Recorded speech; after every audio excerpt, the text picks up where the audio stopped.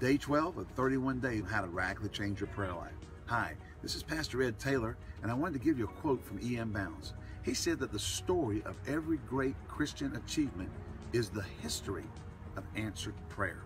How appropriate that quote is today as I'm sitting here in the battle for the Guilford Courthouse National Military Park, where one of the most decisive battles was fought during the Revolutionary War. You know, Jesus said that if we ask for things from Him as a child is asking for bread, it's important to us to do that. When we ask with a child's expectancy, when we ask knowing that God will do what He said in His Word He'll do, and we have that childlike trust, when we expect Him to do what He said He would do, then we can go far in prayer. We know this, that when Jesus quoted that in Luke chapter 11, He said this, that if a child asks you for bread, will a father give him a scorpion?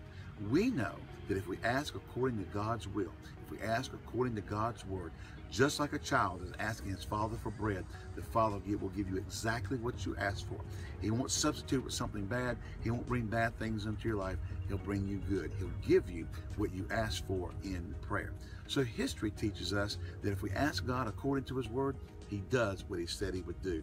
So today, we're going to be like children asking our fathers for bread and expecting God to give us the answer that we ask for. Join us tomorrow for day 13. And until then, pray like a child asking for bread.